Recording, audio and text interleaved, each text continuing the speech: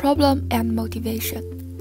Estimating the depth of a scene from a single image is an easy task for humans, but it is difficult for computational models to do with high accuracy and low resource requirements.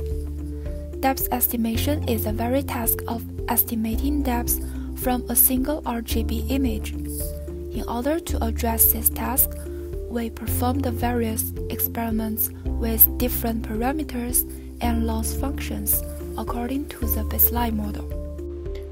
Now let's talk about the methodology that we used in this project. This is an overview of the architecture. It mainly contains two parts. The first part is a modified ResNet 50 model, which extracts a feature from the input RGB image. The second part is a bunch of art projection blocks, which are used to recover the features back to the original resolution. The art projection block is one of the most important parts in this project.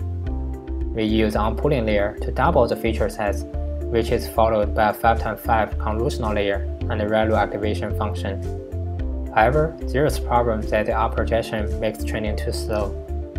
In order to speed up the training, we re-implemented the faster art projection block. The main idea is that during the art projection process, there are only 25% of the feature maps are not zero after unpooling. Therefore, in the paper, they changed the original filter to 4 filters of smaller size. Then the 4 resulting feature maps are interleaved together to become the final output. This way can generate the same output, but can make the training much faster. Here we introduce 3 loss functions for depth estimation. The first one is pixel-wise L1 loss. This loss calculates the average L1 distance between the predicted depth and ground truth depth in pixel. The second one is also L1 loss, but it calculates the distance with respect to the gradient of depth image in X and Y direction. This term uses gradient to highlight the edges in the depth image. The third one is SSIM loss. SSIM is an index measuring the structure similarity of 2 images.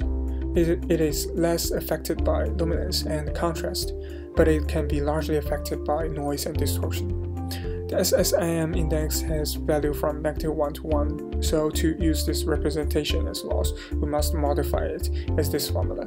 Finally, we can integrate it 3 losses, and to balance the value between this term, we need to introduce a lambda as 0.1 on the first loss.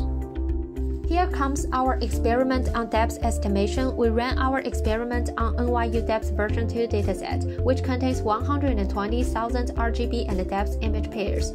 We followed the experiment setting with the paper.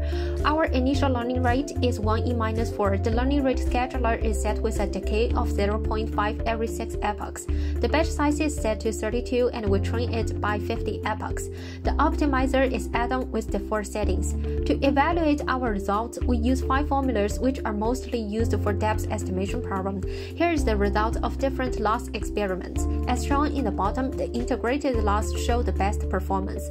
We also try some trick like data augmentation. The intuitive idea is to filter out those depth measurements that is very large and not accurate, so that they won't influence the overall estimate. However, the result of this method turns out not to be very good. We think that's because our threshold is not correct, and we need to filter out the extreme value in the test. Here comes our training process and final result. As you can see, the prediction starts from random noise, then gradually learn the depth information from the RGB images. Our final result is more vague compared to the ground truth, especially at the edge. We think maybe we can add more edge information in the future for improve the training result. Last part is conclusion. In this work, the baseline model we implemented consists in a powerful single-scale CNN architecture that follows residual learning. It allows for training much deeper configurations while greatly reducing the number of parameters to be learned and the number of training samples required. We performed various experiments with different parameters and loss functions. The best result of the experiments part shows these parameter settings can be reasonable. We also found that the neural network trained with the integration loss achieved better results considering the 5 evaluation metrics on the whole. This is valuable since a well-designed loss function can lead to better training speed and overall estimation performance.